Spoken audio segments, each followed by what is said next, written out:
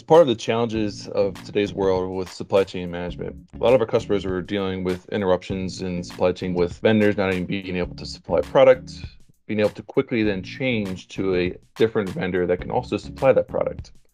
So our customers that are using Deacom as part of that process, what they're doing is they're actually identifying all potential vendors and certifying those vendors for the products that they may be able to supply. So in this example here for this item, we have two vendors that actually could supply the product. Now, one of those vendors is actually our preferred vendor. So this is a vendor that we rely on that can, most of the time provide the product that we need and the quantity that we need. So we mark them as a preferred vendor. But what we also can do is set up any additional vendors that may be able to supply that product. We also can put in approval dates as far as when the certification for that vendor may expire within the system.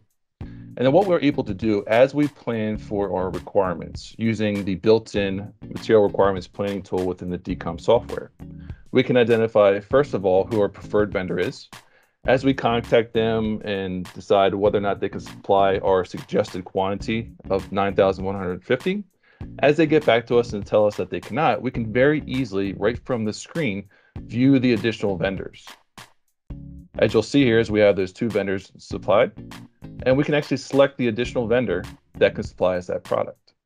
So being able to very quickly change from one preferred vendor to an additional vendor that can then supply us our product makes it very easy for our customers to choose that vendor and get the product that they need in time to produce the product that they're looking to sell to their customers.